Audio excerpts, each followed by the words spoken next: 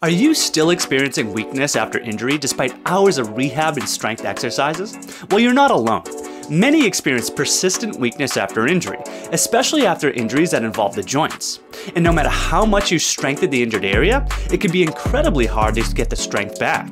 This can leave both you and many medical professionals scratching your heads. Well, the good news is that there is a reason for the lack of progress. So in this episode of PhysioShow, we will be investigating a common cause of persistent muscle weakness that many people are unaware of. Arthrogenic muscle inhibition is a term used to describe a phenomenon where the injury to a joint can result in inability to activate your muscles. This commonly occurs after injuries such as an ankle sprain, ACL tear or reconstruction, arthritis, and total joint replacements, just to name a few.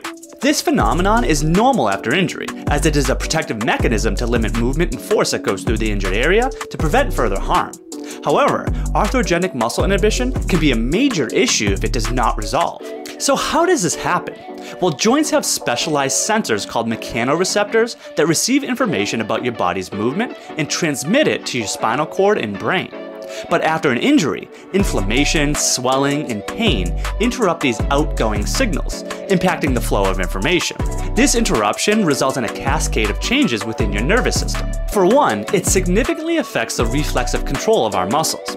The ligaments that make up your joints play a crucial role in influencing the function of the surrounding muscles.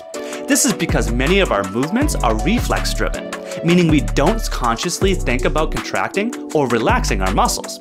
It just automatically happens. Think of it like a circuit that starts at the joint where the mechanoreceptors send impulses containing information about our movements to the spinal cord, which activate a group of cells called motor neurons. These neurons in turn instruct our muscles how to contract. However, when an injury occurs, there are fewer signals traveling from the injured joint.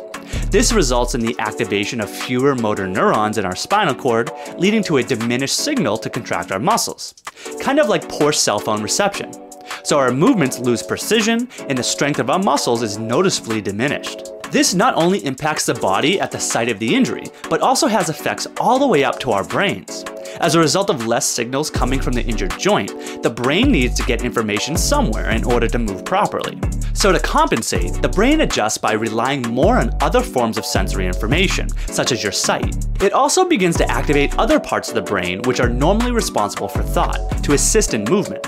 So in other words, movement that was once reflexive and effortless becomes conscious and effortful due to the increased cognitive demand. And as movement now requires increased cognitive effort, with the brain recruiting parts not typically involved in movement, there is reduced activation in the motor cortex, the brain region that is actually supposed to be handling all the responsibility of movement. This results in fewer signals traveling to the motor neurons in our spinal cord, which further reduce muscle control. This is the reason why many struggle to regain strength despite consistent exercise.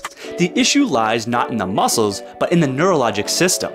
It revolves around the joint's capacity to relay information about the environment and the spinal cord and brain's ability to activate motor neurons to initiate muscle contractions. So no matter how much strengthening you do, it can have limited impact on these neurologic changes. While research on specific treatments for arthrogenic muscle inhibition is ongoing, several evidence-based approaches have shown promise in addressing and potentially reducing the effects of this phenomenon. Recognizing that swelling and pain significantly impact the sensory processing of joints, effective management of these factors is crucial, particularly in the earlier stages of rehab.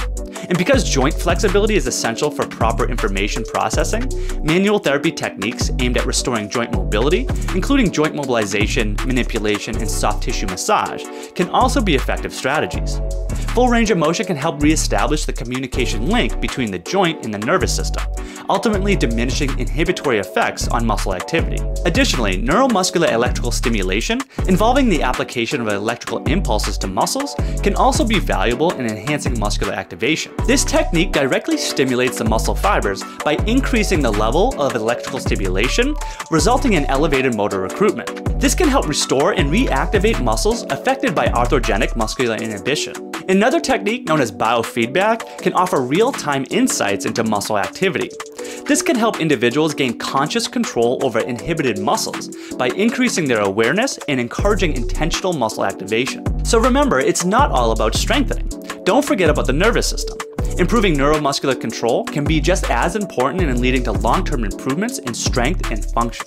Well, I hope you enjoyed this episode of PhysioShow. You can help support the channel by giving this video a like and subscribing to the channel. This goes a long way in helping us to continue to educate you about your body, how it works, and what it needs to keep moving.